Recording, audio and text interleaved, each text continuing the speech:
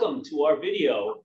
The purpose of this video is to help you, the prospective participants and applicants to the Senior Executive Fellows, to understand what is a virtual offering of the Senior Executive Fellows, and make sure that you understand fully what our plan is, and that it's something that you will match with your schedule, with what you're trying to learn and what you're trying to develop as part of your professional development. I have with me, my name is Horace Ling, first of all. I'm the director of the Senior Executive Fellows, and I have with me Dana Bourne, who is our faculty chair. We've been working together for 8 years now, both virtually and in person on campus. So we're just going to ask a few of the questions here, and we're going to go back and forth and discuss kind of what we think your questions might be. So the first question I have for you, Dana, is how is the curriculum for the online Senior Executive Fellows program different from the on-campus offering? That's a great question. And Horace, it's always great to be with you, whether it's in class or virtually. And to our prospective participants, we hope to see you in class, either in person or virtually. We are devoted to your development, and I hope you'll sense that in our answers to what we think are your questions. All right, so the difference between the on-campus and the virtual environment is, let me first say what's the same. Our expected goals for the program aligned with the executive core qualifications and beyond for our US and our global participants is the same. How we go about it is different. So you can expect that in a virtual environment, we're going to have fewer live sessions where everybody's on at the exact same time, and slightly shorter sessions because our attention span when we're on a virtual platform is a little bit less, although we do make it very engaging nonetheless. But we'll have more asynchronous, which means there's more do it as you have time in preparation for the next day opportunities. But I will say that our outcomes are the same. The how we go about it is adapted for the platform that we're on. Okay, great. Are the faculty the same for the online and the on-campus programs? Yes, for the most part, the faculty are the same. This is a 4-week program, whether it's done in person or virtually. And the nice thing about that is I think it's the only program we have at the Harvard Kennedy School we offer where there's access to up to 30 faculty over the course of that 4 weeks. Now, I think it's you, Horace, that pointed out to me that even in our degree students, and you're one of our alums, having done the program at the Kennedy School, that you don't have access to that many faculty, even in a year or a 2-year program. So we're very blessed to have the commitment of our faculty, whether it's in person or in a virtual environment.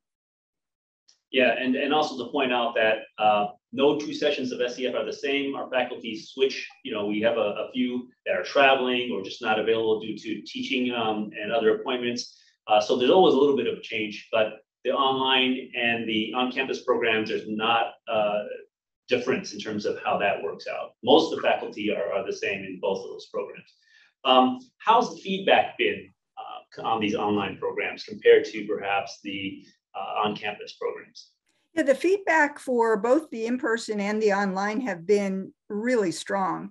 And we read all of that, we look at all of that, but we've been very pleased such that we started to, as you well know, look into measuring some specific outcomes and trying to find out, is the difference that we're trying to co-create together with participants really moving the needle and making that difference? And we have, through research, found out that we are making a significant difference in both the online as well as the in-person. In fact, that difference is not differentiated whether someone does the program online or in person. So that's pretty strong validation, both the participant ratings of the program in both, but also our evidence that shows that we are making some difference in areas that we're being very intentional about, like self-awareness and like stress and well-being, and like a clarity of self and purpose in life.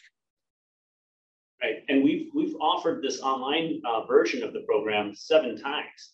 So it's not like we only did a couple and we're not sure how it is. We have we have hundreds and hundreds of people who have gone through the program and given us this feedback. What do you think about that, Dana? How's that? Yes, and I think one of the phrases we've used, and I think we've heard from participants who are now, who have completed the Senior Executive Fellows Program in multiple ways, but it's that we've created an on-campus environment, even in a virtual environment, such that, and Horace, you do this so beautifully well, giving lessons on Harvard, such that even our virtual participants are able to give a tour of the Harvard campus, no matter where they're doing the program from. I love the diversity in our online. We're able to bring into the classroom environment people who may not have an opportunity to travel because of visa issues or because of work-life integration issues. And it's really incredible to be able to have that tapestry of different sectors as well as different agencies and countries in one platform and an opportunity to learn together. Yeah, that gets to the question about maybe there's some advantages to the online program that are over what you can offer on campus. In particular, everybody has a front row seat, right, Dana?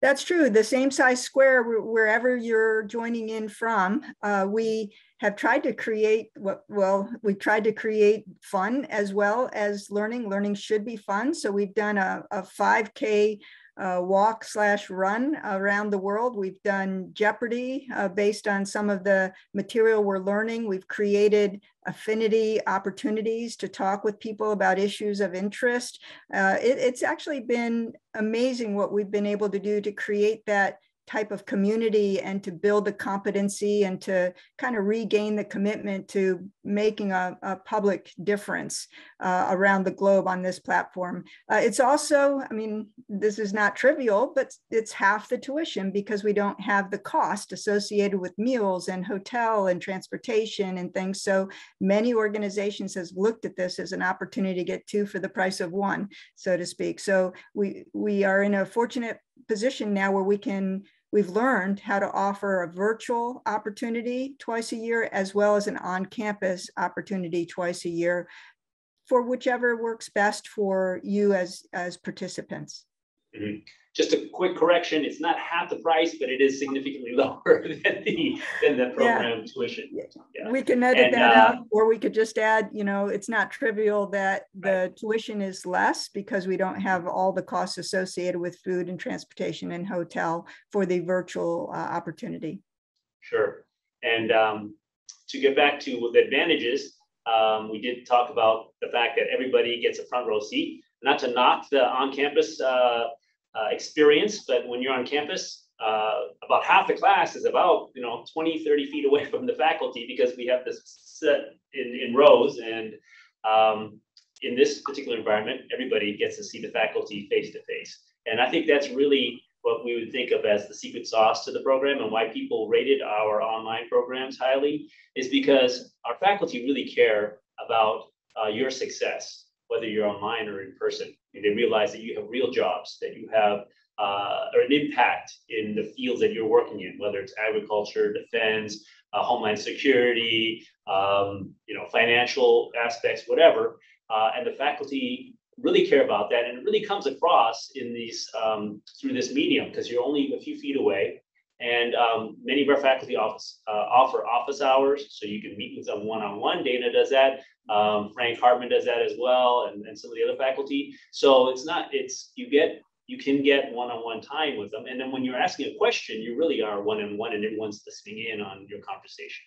And our faculty in class or online will spend some time talking about material, but also a good chunk of the time be asking for your questions and what's important to you.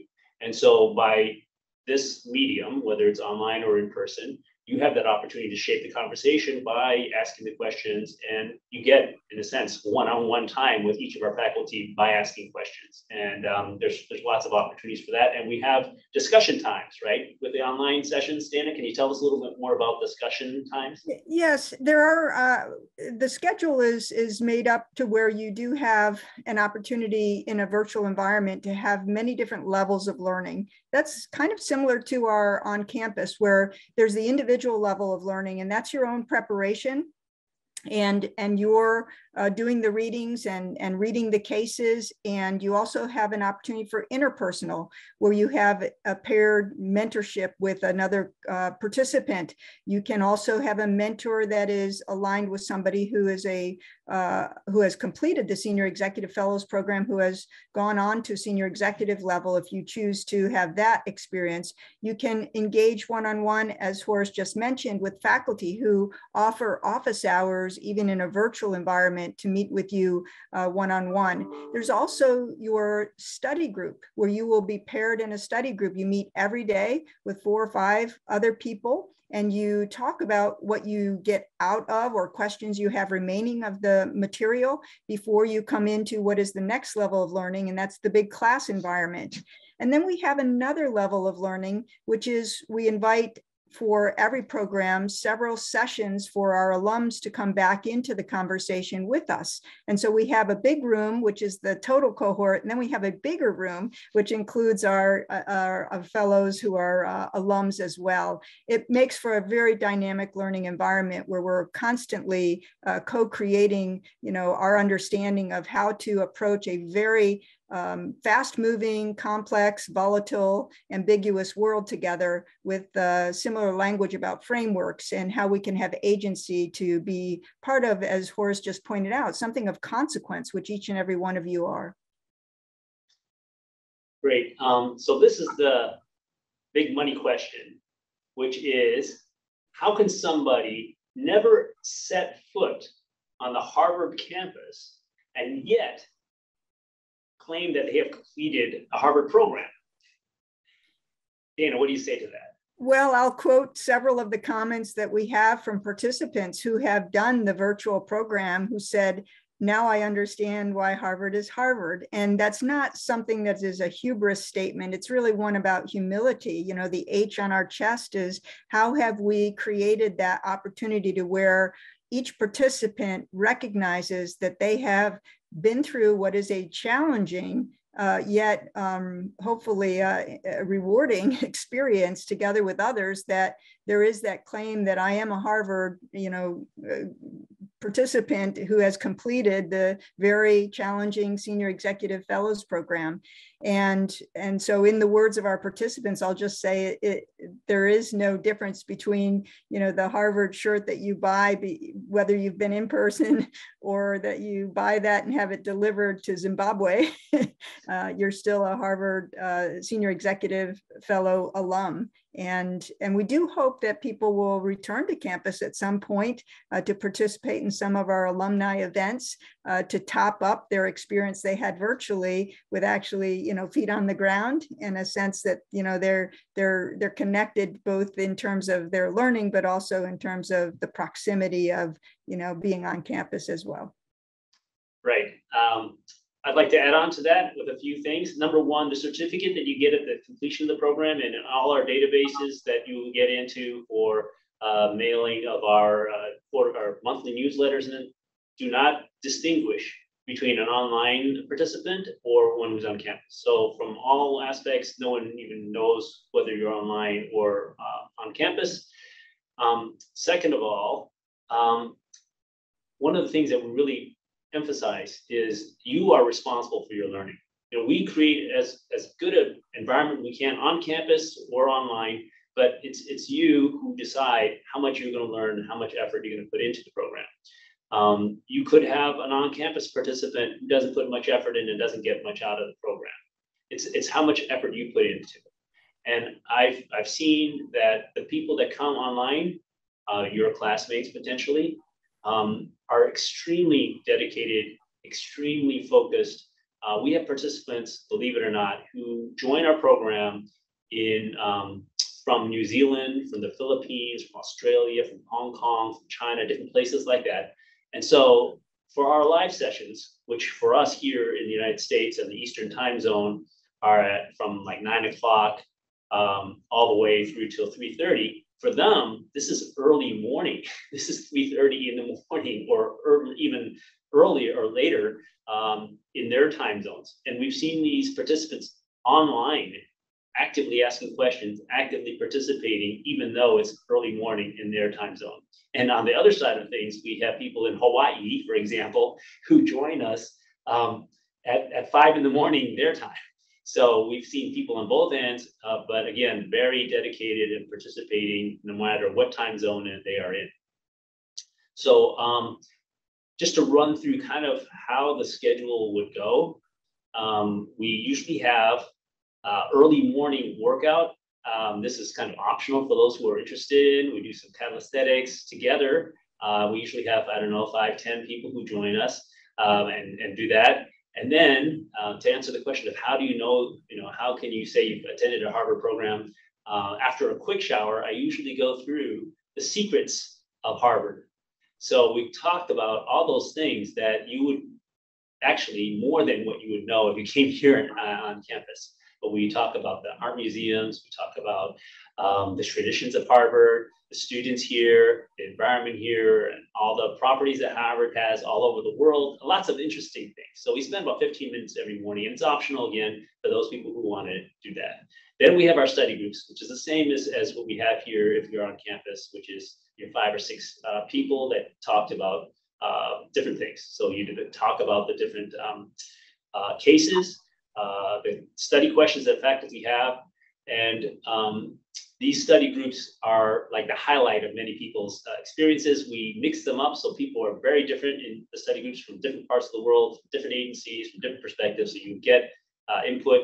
And also the leadership challenges are the same. The challenges that people bring. Can you talk a little bit about the leadership challenges, Dana, and how the program helps people with those? Sure. The leadership challenge is actually something we request, whether it's an in-person participant or a virtual participant. And it's really you presenting to us, what is one of the challenges that you are facing right now? What's a significant hurdle that is ahead of you? And what it does is it gives us a sense of what are some of the challenges facing people who are senior executive fellows. And that tends to be sometimes thematic, depending on when you're at that GS 14, 15 senior executive service level.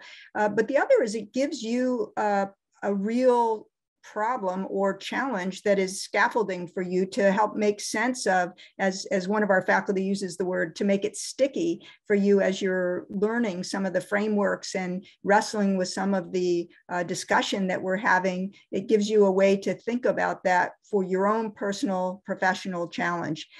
We will also be spending time in the program that has your study group consulting and helping you with your challenge, applying some of their own experiences, their own learnings, the common language you're now having to address your particular leadership challenge. So our hope is that, one, it makes the material more sticky for you, but also that you are completing the program having made some great advancement in your approach to that challenge to be able to be effective and influential as you return to your office and trying to resolve that challenge effectively. Great. So whether you're planning to come in person or online, our faculty and our team here is fully dedicated to trying to help you develop your leadership skills, abilities, knowledge, perspectives, those frameworks to help you deal with different situations. Remember that if you come to Harvard, you're not going to get answers here. You're just going to have questions and ways to look at how to address those questions. So Dana, do you have any last words before we kind of close this up?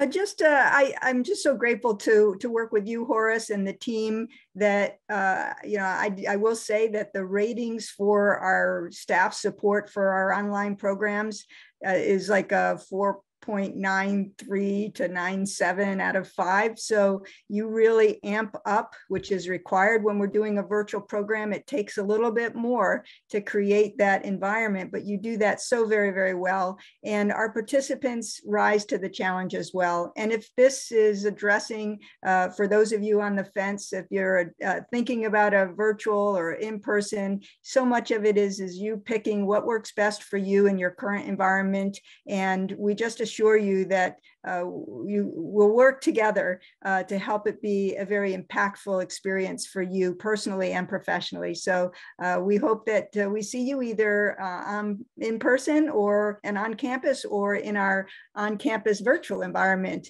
And we wish you well and thank you for your dedicated service.